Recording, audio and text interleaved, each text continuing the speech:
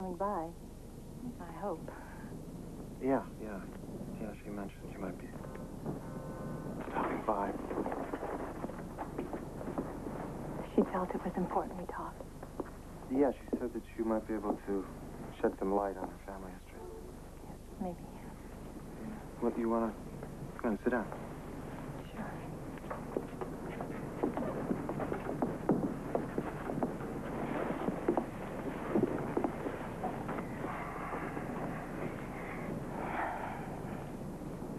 How often does this happen? What? Patient sister coming by and talking to you. No, not very often. Actually, never. Never.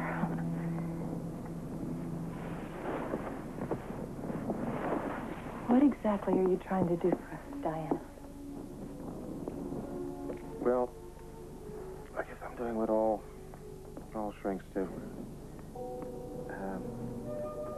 To paraphrase Freud, I'm trying to turn her neurotic misery into general unhappiness, so she can be like the rest of us.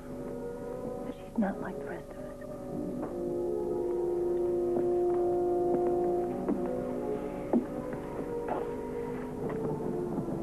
How do you mean? Our father,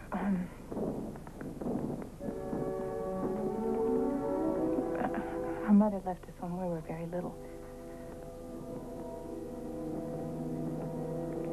And my father and Diane. My father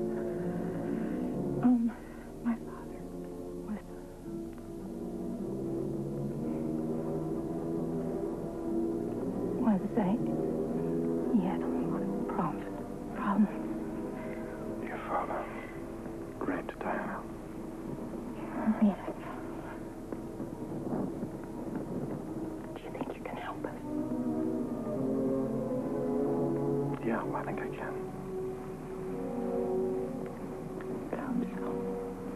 Isn't she beautiful, Dr. Barr? She said you guys met. Yes, we did. Compared to Heather, I always felt like a caterpillar, creepy and crawling. A caterpillar turns into a butterfly, doesn't it? Heather's the butterfly. Isn't that obvious? I had the dream again. I'm arranging flowers on a table as a centerpiece. Lilies, carnations. What was the third? You remember what we said about the stove ritual? Stove ritual's over, Dr. Barr. I haven't done it in a week. I'm checking the gun now. I make sure the safety's on and that it's loaded. 10 times every morning. What makes you feel that you need a gun? I don't. It's Heather's gun. She made me take it. How does it make you feel when you're checking the gun in the morning? It's my surrogate penis. My safety being on is because I'm ambivalent about my phallic fantasies. And the bullets are semen. Do you think about the dangers of having a loaded gun in your apartment?